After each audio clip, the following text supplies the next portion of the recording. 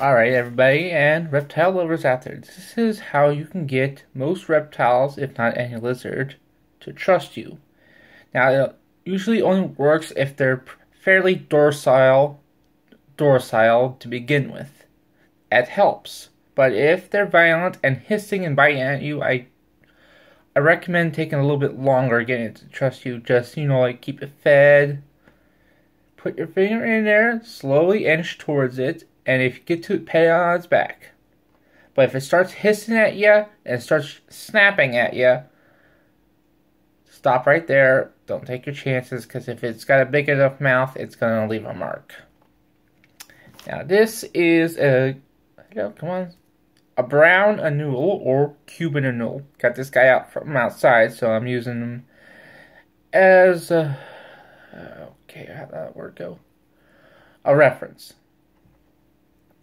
See, this guy is pretty docile to begin with, and the reason I'm holding him on this foot, don't worry, I'm not crushing it or putting a lot of pressure on it, just enough to where he doesn't get away. Because if he gets away, it's going to be a pain to try to find him.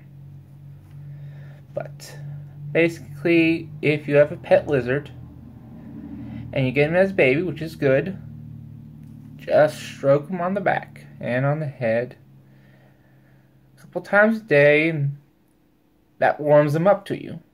Just treat them right, and they'll be your best friend. Even feed them while you're petting them. Now, some lizards will actually spit their food back up if you're distracting them while they're trying to eat. So be careful, because they will, like I said, they'll spit it back up.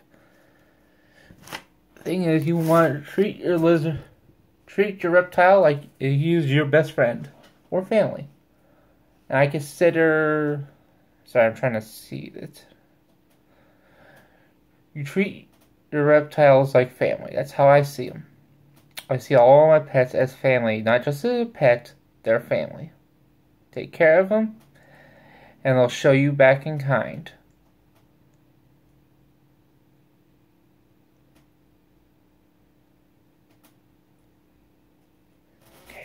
Okay. He's a little nervous. He's a little nervous. Okay, it's okay, it's okay, it's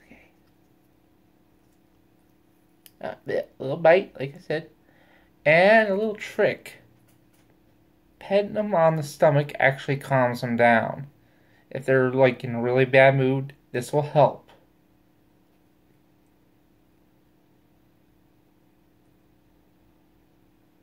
Try to keep your fingers away from the mouth, because if you get too close, they will bite. You don't want that. Trust me when I say that. Just be gentle, pet them on their stomach, and eventually they'll calm down. It's one of many methods. Others you'll have to look up on the web if you want to know more. But this is one of many I've found over the years. Like I said, it's all about trust. You want your pets to trust you. So treat them kindly, and they'll return that kindness to you eventually. Alright? It's alright, it's alright, it's alright, it's alright. That's it for now. Thanks for watching. I hope you enjoyed. Please smash that like button, subscribe, and leave a comment. And don't worry, I'll be letting this guy go tomorrow morning. Ciao.